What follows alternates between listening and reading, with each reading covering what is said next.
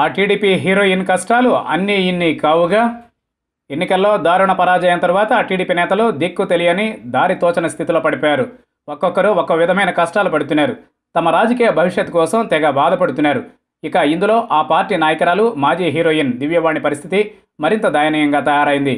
ఆమె ఎన్నికలకు ముందే టీడీపీలోకి ఎన్నో ఆశలతో వచ్చేసింది. అధికారం టీడీపీదేనని, చంద్రబాబు మళ్లీ ముఖ్యమంత్రి కావడం ఖాయమని, తనకు కూడా ఏదో ఒక పదవి దక్కుతుందన్న నమ్మకంతో ఉన్నారు.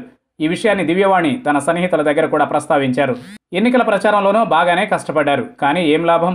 ఫలితాలు చూశాక దివ్యవాణి పరిస్థితి అగమ్య గోచరంగా తయారైంది. నిజానికి ఎన్నికలకు ముందు దివ్యవాణి టీడీపీలోకి వెళుతూ ఉంటే జయసుధ లాంటి నాయకులు వద్దని వారించారట. టీడీపీ అధికారంలోకి రాదు, వైసీపీలోకి వెళ్లమని సూచించిన దివ్యవాణి మాత్రం చంద్రబాబు మంచి విజన్ ఉన్న నేత, ఏపీలో మళ్లీ టీడీపీ గెలిచి ఆయనే ముఖ్యమంత్రి అవుతారని ధీమా కూడా పోయారు. వాళ్ళ మాటలు పట్టించుకోకుండా చంద్రబాబును నమ్ముకుని తెలుగుదేశం కండువా కప్పుకున్నారు. కానీ ఈ ఎన్నికల్లో టీడీపీకి కేవలం 23 అసెంబ్లీ, 3 పార్లమెంటు సీట్లు దక్కడంతో ఆమె ఉక్కిరిబిక్కిరవుతున్నారు. ఏం చేయాలో తెలియని అయోమయ స్థితిలోకి వెళ్ళిపోయారు. చేజేతుల రాజకీయ జీవితాన్ని నాశనం చేసుకున్నానని ఇప్పుడు టీడీపీ వాళ్ల ముందే బాధపడుతున్నారట.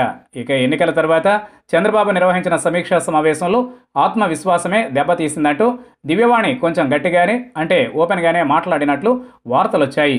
ఎన్నికల ఫలితాలు వచ్చి నెల రోజులు కూడా కాకముందే అప్పుడే వైసీపీ ప్రభుత్వాన్ని విమర్శించే పనిలో పడ్డారు దివ్యవాణి. అయితే ఇక్కడ సమస్య ఏంటంటే ఆ విమర్శలు నిర్మాణాత్మకంగా లేకపోవడం గమనార్హం. 2-3 రోజులకు ఓసారి మీడియా ముందుకు వచ్చి ఏదేదో మాట్లాడేసి వెళ్ళిపోతున్నారే తప్ప ఆమె మాటలు పట్టించుకున్న వారే లేరు. ఇటీవల హోంమంత్రి సుచరితపై దివ్యవాణి చేసిన విమర్శల్లో అర్థం పర్థం లేదు.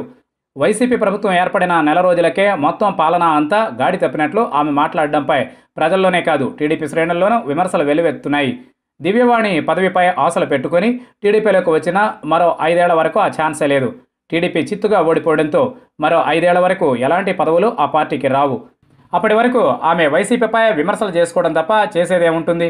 ఒక్క దివ్యవాణియే కాదు, టీడీపీ నేతలు కూడా ఏం చేస్తున్నారో అర్థం కాని పరిస్థితి నెలకొంది.